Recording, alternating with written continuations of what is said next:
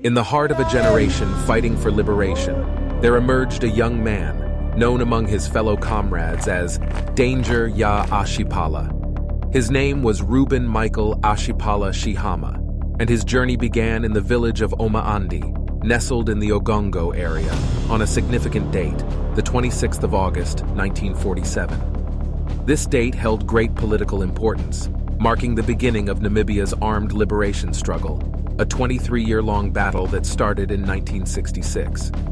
In his youth, Comrade Commander Ashipala tended to his parents' cattle while attending primary school in Ogongo. Seeking better opportunities, he later ventured to Walvis Bay, where he became an ardent sportsman, boxing as an amateur and playing football for the coastal team 11 Arrows. But like many of his peers, the call of freedom led him to exile in 1974, through Angola and into Zambia. There, he was selected to receive military training in the Soviet Union, USSR, specializing in reconnaissance. Returning to Zambia after completing his training in 1975, he joined the ranks of PLAN, People's Liberation Army of Namibia.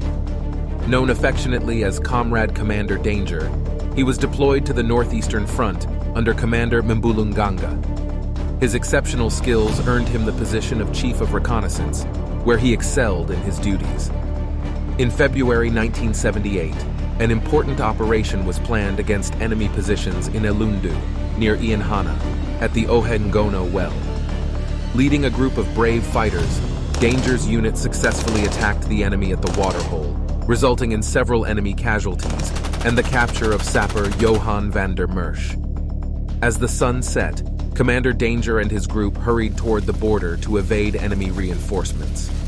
Johan, the hesitant captive, found himself willingly embracing his newfound comrade's cause. Their triumphant return to the Northeastern Front headquarters in Ohaipeto was met with joy and admiration from their fellow comrades and other PLAN fighters.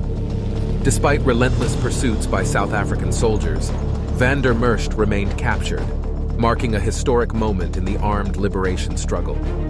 Following his remarkable feats, Comrade Commander Danger, along with Commander Zulu, was transferred to the newly established Northern Front as its Chief of Reconnaissance. In due course, he joined PLAN's Special Unit Typhoon, where he continued to serve with dedication.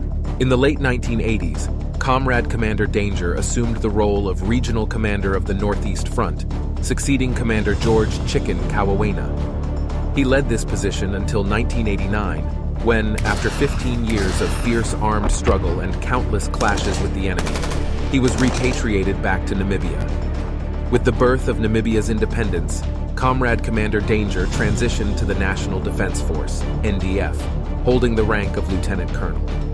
In 1996, he was transferred to Nampol, Namibian Police Force, as the commander of the newly formed Special Field Force Unit, attaining the rank of Commissioner.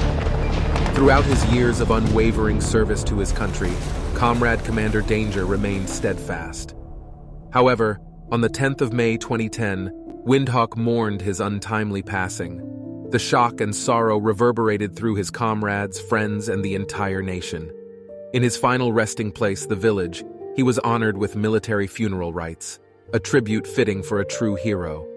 The legacy of Danger ya Ashipala, a gallant warrior for freedom, lives on in the annals of Namibia's history. We fought several battles successfully under the leadership of Comrade Danger Ashipala. So these were the significant missions that I shall always treasure. He commanded the special group of PLAN, later known as Typhoon, which operated mainly deep inside Namibia, particularly in the commercial areas of the north.